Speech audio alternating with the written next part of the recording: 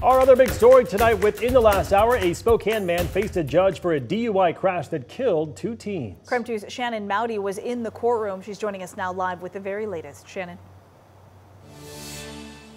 Well, 33-year-old Jesse Roullier now faces 2 counts of vehicular homicide DUI, 1 count of vehicular assault DUI, and a separate DUI charge. Washington State Patrol says he was drunk when he slammed head-on into a car full of teens. 18-year-old Rogan Merle and 17-year-old Jeanette Morgan died after Saturday's crash on State Highway 27 that was 3 miles north of Rockford. Another teen was critically hurt. Court documents show a Washington State trooper noted Roullier smelled of alcohol, had watery, droopy eyes, and was slurring his words. Roullier told the trooper he was driving home from the Coeur d'Alene casino, but he claimed the other car crossed the center line and hit him. Investigators determined Rollier's Jeep was the one that swerved into that oncoming lane.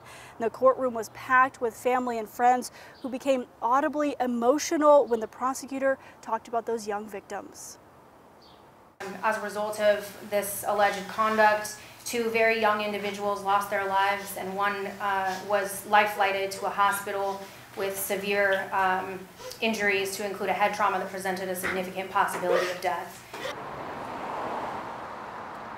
The court documents show Roullier failed 2 field sobriety tests, and at the hospital, he admitted to drinking at the casino around an hour before that crash, telling the trooper he had about a couple vodka shots.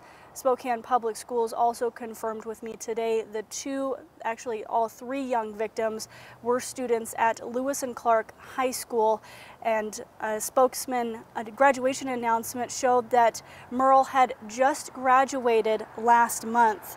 Family and friends didn't want to speak to me on camera today, but they did tell me that all of those teens are good kids. Shannon Mowdy, KREM 2 News.